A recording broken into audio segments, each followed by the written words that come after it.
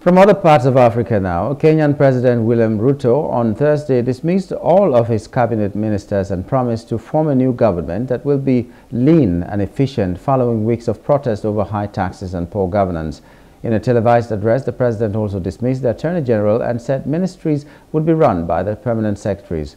Ruto said he made the move after listening to the people and that he would form a broad-based government after consultations. Kenya has seen 3 weeks of unrest in which protesters stormed into parliament on June 25. After a finance bill that increased taxes was passed, more than 30 people died in the protests, which have morphed into calls for the president to resign.